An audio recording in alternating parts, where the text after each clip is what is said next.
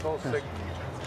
We're here today at Rockford Pride Fest, Christians standing up in love and faith and truth for Jesus Christ and for the people who are in here who have been deceived and lied to by the culture of death. And this is aptly named. It's the Pride Fest. We have to remember, it was pride that cast Lucifer out of heaven. It was pride that destroyed our first parents, Adam and Eve, and separated them from God. And it's pride that affects all of us when we sin and do things that are wrong. The reason we're here today is because, first of all, our love for Jesus Christ. And Jesus was clear in the scriptures that homosexuality is a sin that destroys a spiritual life and the soul of a person.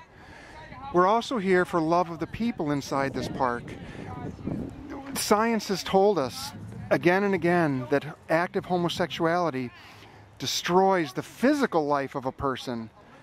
It can take 10 to 20 years off of a life, and that's just not what God has intended for humanity.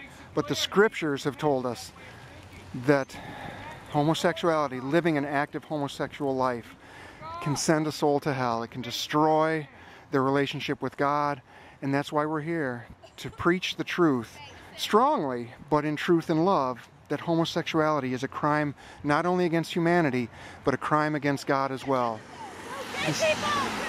So you see people like that who are so fooled and so mistaken that they think the perverted and unnatural nature of homosexuality is something that should be accepted by mankind.